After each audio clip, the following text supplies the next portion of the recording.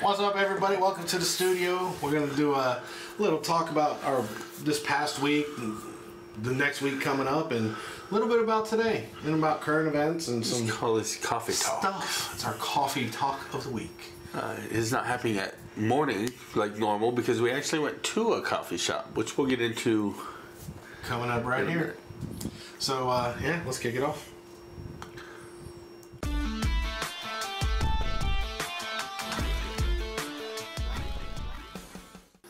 Alright, so basically this is what we're starting right now. We have a coffee breakfast stop that we go to now that is kind of like our spot. It's the Steamworks Coffee. That's where we basically go. We've made mention to it in the past. Yeah, pretty much often that's our spot.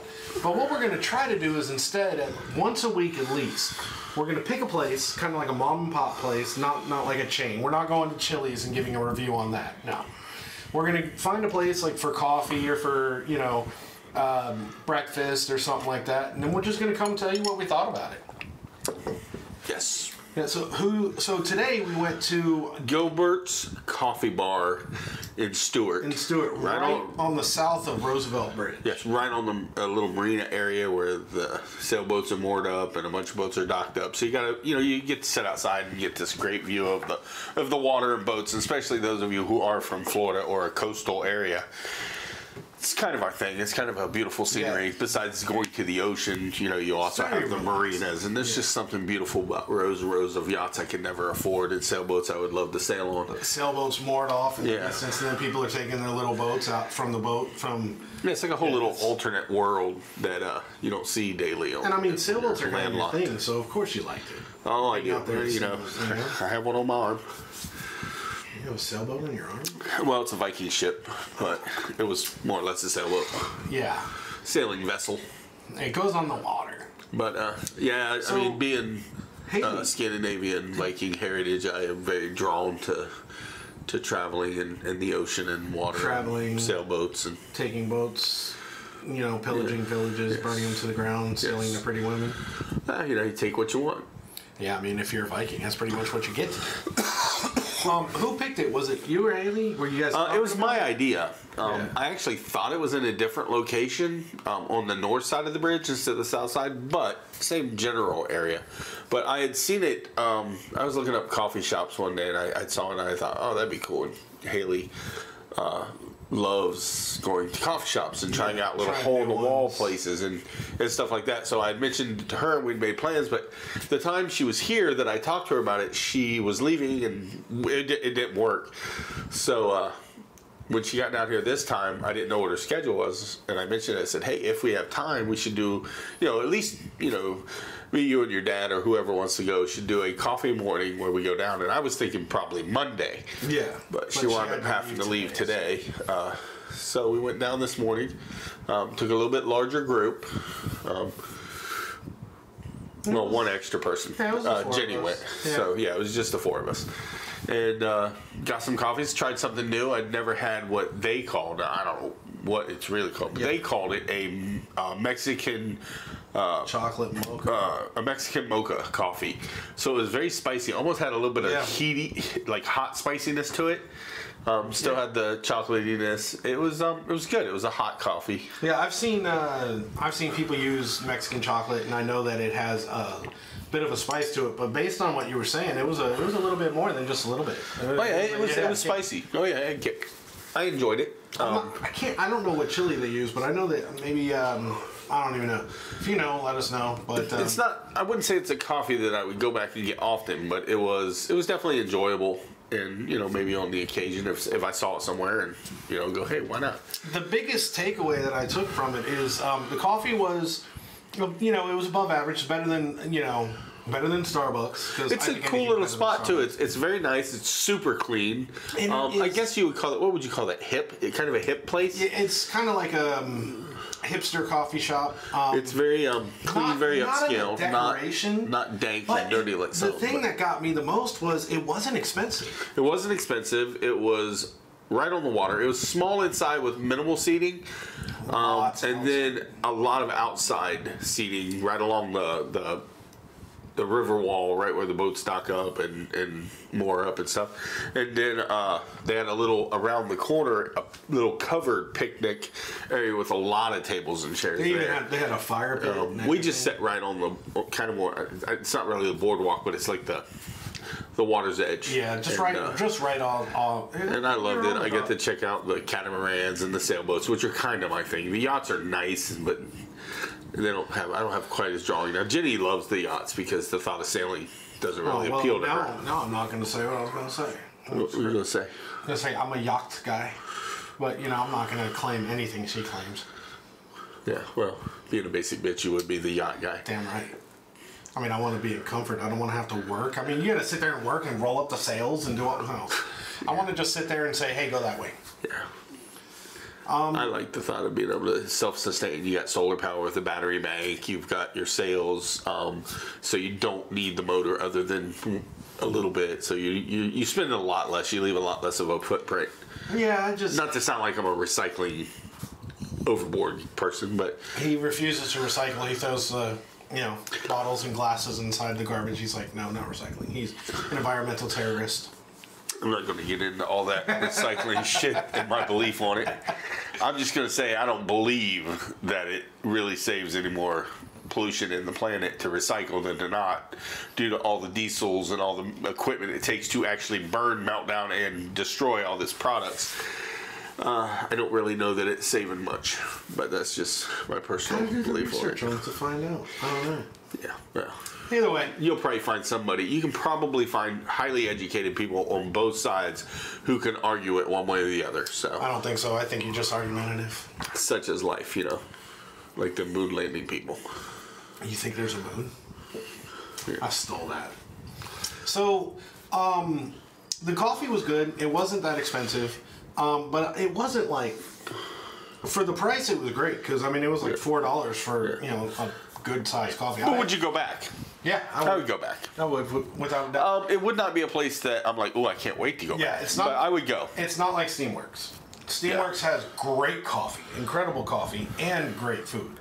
But it's, like if you're out and about. If you're hungry, I wouldn't go there. No. If you just want like maybe a biscuit or a brownie, or not a biscuit, but a muffin or a brownie. The hipster toast. Toast, like avocado toast, and then like a almond butter banana toast. Yeah. We didn't get that, but they had it. Haley got a muffin. How was your caramel latte? Was that good? It was good. Right. We both had a nice caramel latte. It was I don't know how to explain it. It was better than just like gas station cheap stuff, but it wasn't like Steamworks, or it wasn't any place like real gourmet coffee. It was good for what, especially for mine was fancy. It came in a nice. Yeah. Theirs all were in plastic containers, if I'm right, or paper. It was a plastic. Mine was in a ceramic mug with a saucer. They did that little artsy, creamy little leaf or whatever you call it. It definitely seemed kind of fancy to me, but it was nice. It definitely is fancier than I require my coffee to be. Yeah, it would be because if your coffee isn't, extra creamy, and don't need it to look pretty, it just tastes good. Yep. I like my coffee with either a lot of cream and as a dessert or black. He likes a lot of cream. He likes black cream. I just winked. You're just weird. So, we were just talking to Brienne. Oh, so the girls are down from school, and yesterday Brienne went to the beach, and she was all happy about being at the beach until today. You heard about all the sharks on the West Coast?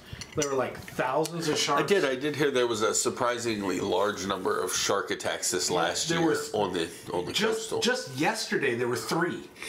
And that's a high number. Any in our area? No, it was all on the West Coast. They recorded I think like an 18-foot hammerhead shark from the air. Damn. I mean, usually 6 to 8. What's the average shark bites on the U.S. coastlines in a year? She said something like 40 in a year. On average. For the U.S., like 40 a year. And this year it was 70 or something? No, I think 70 worldwide, 40 of them occur in the U.S. And yesterday, in one day, there were 3. There was a lady who lost either a hand or an arm. A lady or someone lost an arm and a leg. Damn. And I don't remember what the third one was, but yeah, it's wild. Yeah, it's crazy. I don't know what's going on. I know there's the La Nina. It is ungodly hot here right now. Yes. And we Even though the temperature isn't so high, it's just the humidity that jacks it so high. I mean, we live in Florida. We're used to hot and humid, but it is just unbelievable. Plus, as we've mentioned a couple times in many videos on here before, my air conditioner in my house isn't working. So we literally had to go buy portable AC units to put around the house until my rental company will fix it. And it is unbelievably hot in and out. 93 degrees here today with a real feel of 98, which anybody who lives in a high humidity state knows real feel is what it feels like. So it literally is pushing right up there close to 100 degrees, which is hot. Isn't our hottest, but it's definitely hot. I think to me it seems hot for this time of year. Like we should have a little bit more like low 90s, low or upper 80s. We went from comfortable, nice to just unimaginable. Yeah, just like almost overnight. But that was the cool thing about down by the water. It was just breezy and like it didn't feel bad. It felt nice. No, yeah, it's always nice by the water, especially if you're sitting in the shade on top of that. Yeah.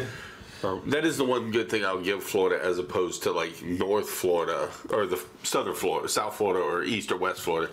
As to North Florida or Georgia or up in that area where the humidity's still high, we get the ocean winds and the breezes that come in that as long as you're not in direct sun makes it way more tolerable. Because I used to live in Tallahassee and Lake City area in the center, and it is the same temperature with not a wind, nothing blowing, and so it's it feels like it's hugging you and you just start suffocating. Like I just came from Iraq and we're up in in the mid, close to getting to 110. But that's like that Vegas heat. I will take Iraq heat up to that's 120 super dry any day of the week over this shit here. This is unbearable. It's hard to breathe. It's literally like in soup. Yeah, the only bad thing about that kind of heat, in like the Vegas and the out west heat, is that heat is very dangerous. Yeah, it burns. As far as dehydration and then heat stroke. It burns your eyes too a lot. I mean, so here's something to think about, guys. When you buy your sunglasses, make sure they're UV protected. Even the cheap ones, you just make sure it says UV protected. Because we had a guy not too long ago who got sent home because he was wearing cheap sunglasses and burned his eyes. He couldn't see. Huh. UV protection. But I mean, we in Florida know that. It's the other people around the world. And another piece of news, we have a road right over here, Veterans Memorial. So a couple months ago, there was a real tragic accident in the middle, towards maybe late night, where I think it was an SUV with like 4 kids in it. And 3 of them, there was an accident, hit a tree, and 3 of them died. Yeah, there's all kinds of monuments out there right now. In the past 2 days, there's been accidents that have been fatalities. Yesterday and today. Just happened. And it's not like it's a crazy busy road. It's just a road with a curve. And yet... they take it too fast. They drive crazy down through there sometimes. I mean... Which is surprising because I take that road... probably 3 or 4 times a week on my way home coming back home from work, and there are always police perched up on that road in about 3 to 4 different locations. You'll pass them on a regular intervals throughout the week, so it doesn't make sense why anybody would even push the boundaries on it. Like I don't. Like all right. 4 or 5 miles an hour sometimes I might push over, but it's a 40-mile-an-hour road, so it's not a bad speed for what it is. It's 4 lanes, but it's down through the neighborhood. It does have that curve, but unless it's just started raining, it's there. Have all the accidents been on that curve, or have they been down closer to where the construction is now? Because that jams you up coming into that final curve before the post office. I know yesterday it was right at Veterans Memorial Park. Like they hit a tree right by the park. Oh shit, that is weird. The ballpark or the actual Veterans Park? Memorial Park. All right, yeah, because that's crazy. Because everybody knows there's usually 2 police setting up. Yeah, in there. inside the parking lot. Yeah, right up in the parking lot watching traffic. Shit, when I proposed to Amanda, there was a cop sitting in the parking lot. He was the first person we told. That's crazy. And I was like, hey, she said yes. And he's like, oh, he turned on the lights and stuff, said congratulations. Interesting. There's always a cop in there. Yes. And so the enemy hides everywhere. I mean, cops. Enemies, cops. I don't know what. It's slipping the tongue. In our county, like the second most accident-prone area in the entire county used to be over by either KFC or Popeyes, right here on Port St. Lucie Boulevard. After this year, I'm pretty sure Veterans Memorial is going to take it over. I mean, there's been accidents all over. I mean, before I get a lot of comments in the comment section, that's just a joke. It's it's a thing I joke about being a biker that the cops are the enemy because they're always looking out after you. Yeah, but that's because there's too many a-hole hooligans out there on bikes doing crazy shit that it gives us all a little bit of a bad. You know what's funny? I just heard this. You said a-hole, and then you paused. You were like a-hole, hooligans, and they always do some dumb shit. It's like, just say it. Just let it out. We're going to let out some shit. So just say it. Don't even think about it. You got it. So.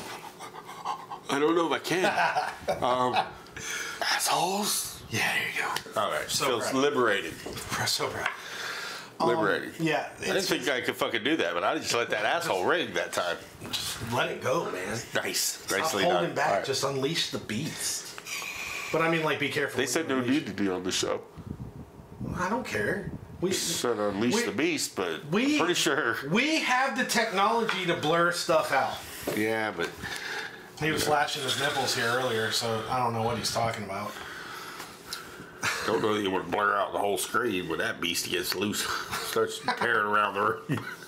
Tearing around the room. It's got a mind of its own, ladies and gentlemen. For some reason, I'm just picturing a Christmas Story. It's like, it'll put your eye out. Don't point that thing at people. It's dangerous. Don't look at it. Don't look directly at it. At my age, it's liable to just go off. So, the big news of the week, and I said it before I left, but as of this week, with hopefully I'm able to do it, because otherwise I'm going to feel really silly.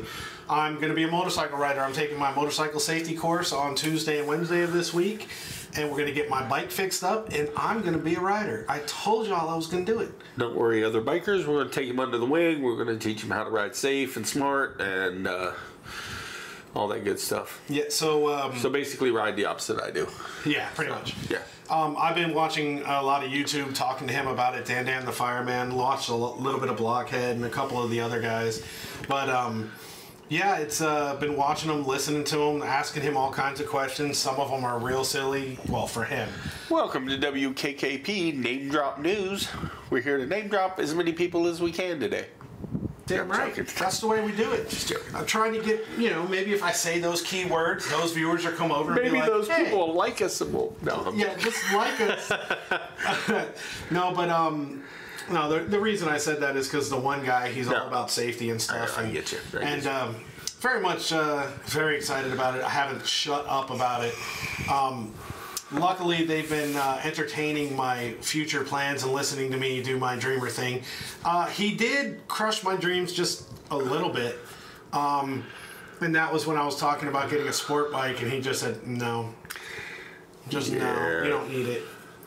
And, I was a little sad for a minute. I had my, I don't even know. Listen, I don't tell people what to buy. You want to ride a sport bike, buy a sport bike. I spent years on sport bikes before I ever got into Harleys or street bikes. But I also know that they're built to run, and you're going to do it. I don't care how strong or how disciplined you think you are. And I'm not saying maybe there's somebody out there that can do it. But I've never had friends or myself that have been able to stay out of a sport bike. They only run great one way. Yeah. And that's just all out.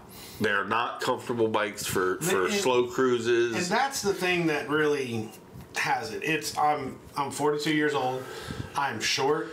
I'm not exactly thin, and riding a sport bike for especially any amount of time, leaned over, it's just... Well, that's the things I told him. I said, look, at our age, me being 10 years older than him, is that they're not built for the kind of rides at my age I want to do, which is I want to go out for a day to 4 days to a week. I don't care how long, but I want to be in the saddle all day just riding. At the end of the night, I want to be able to get off, go to the restaurant, go to the bar, sleep, get up and do it again without being like, what the heck? And when I rode sport bikes, you would be aching. Your lower back would be aching from and your abs from holding your body up, Now that's even just to say if I would contain not being in the greatest shape, and at some point your abs start failing you because I'm a big boy, and to hold your body up like you're supposed to with your core gives out after enough hours of riding, and then you wind up putting a lot of pressure on your shoulders and elbows and your wrists. Maybe I'll finally get my 6-pack. Maybe.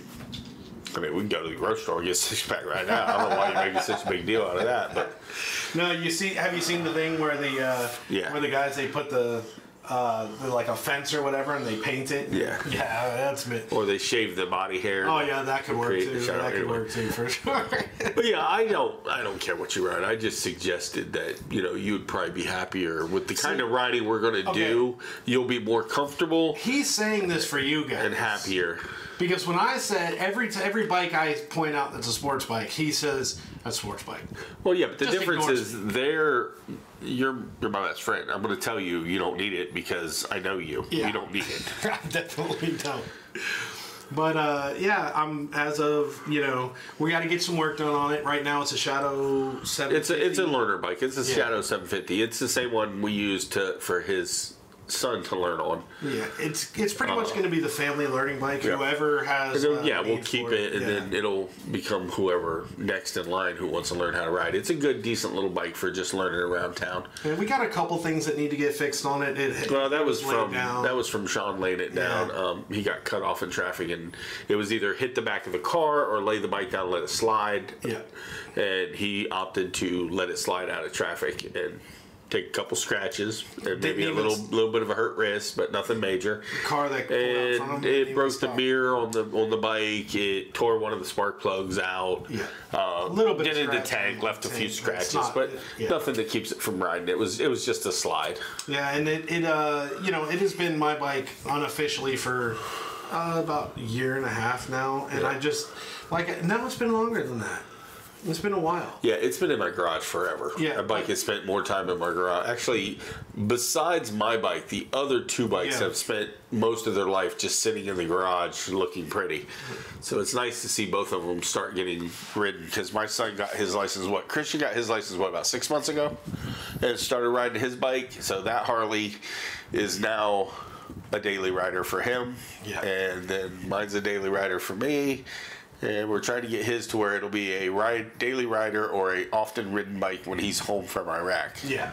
Now, I've already started putting money away each paycheck. I'm saving some money up to end up getting a better, an everyday bike. Something that I can ride more comfortably, long distances.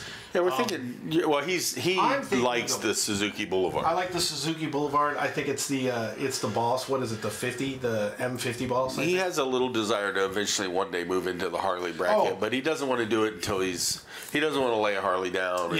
And the damages and the cost. I want to get the Boulevard. I want to get it to because I want that intermediate bike. Well, and we also have a lot of rides that we have planned for the future. That are long, that are like 3-4 day rides. And the Shadow's too small. Your butt's gonna kill you. But I also don't want to spend the money on a Harley that I'm pretty sure, 100% something. It's gonna get laid down eventually. So I'd rather lay down a Boulevard where it won't, and not a $25,000 Harley. Yeah. Something to learn on intermediate where I can enjoy the longer rides, more comfortable. So the Boulevard is something that I want to save up for, and I plan on, regardless of what it ends up being, I don't know exactly what maybe I'll save up and we'll get a great deal on a used Harley. I would grab that. But depending on what's going on, I plan on getting a new bike next year and have some fun with that. We have some big plans, and I'm excited. Super excited. But yeah, I mean that's pretty much good, where man. we're at. Sounds man. good. All right. We got some good stuff. We got we're gonna be doing some barbecuing and some more smoking.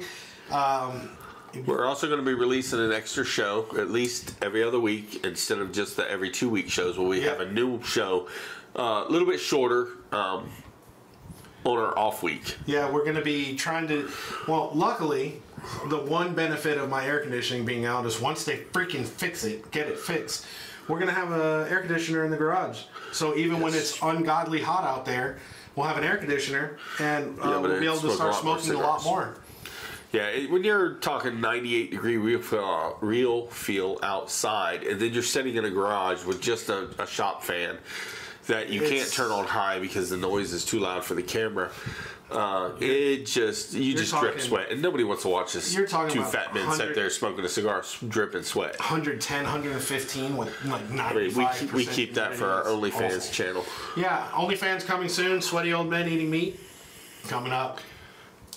In the meantime, it's just going to be called Meat Sweats. Oh, that's perfect. Perfect. Yeah. Yes. All right, with that, we'll go ahead and close off because we want to go get our meat sweats on. So remember, like, comment, subscribe. Scratch that bell. If you have any places local in the Treasure Coast area, you know, coffee shops or you want us to check out, head us up in the comments. We'll check them out and we'll mention them in video. So take it easy, guys. We'll catch you later. Later.